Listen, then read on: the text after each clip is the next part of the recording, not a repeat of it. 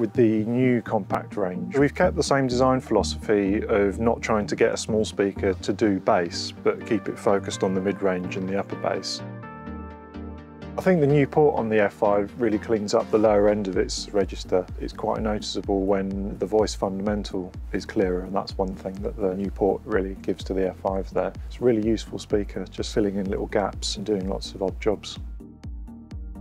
The F81 is one of my favourites. The integration of the 8-inch and the 1-inch is really, really good. It's totally flat. You could have that as a hi-fi speaker or a studio monitor.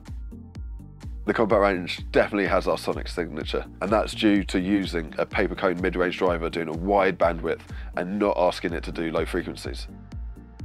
Because we focus on the mid-range in the design of our compact products, that then leads to the SB8 and the SB10, where we've got a small box that is focused on making low frequencies but not mid-range. So then by combining those two things together, you get a really nice full range system that's got our signature mid-range clarity and definition, but then also the bass punch and dynamic as well.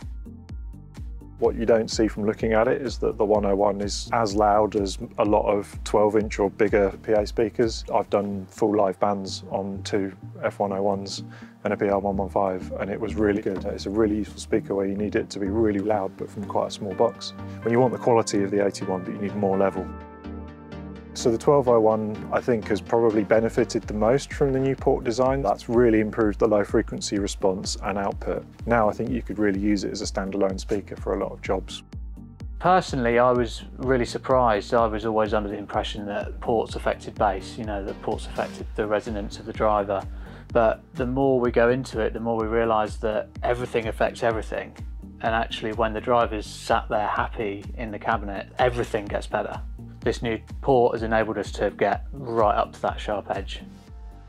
Previously, we offered the compact range with an option of connectors, either being the Phoenix install connector, which is very cost effective, or the NL4 connector. What we've managed to do is build both of those into the same panel. So all cabinets have both options, always.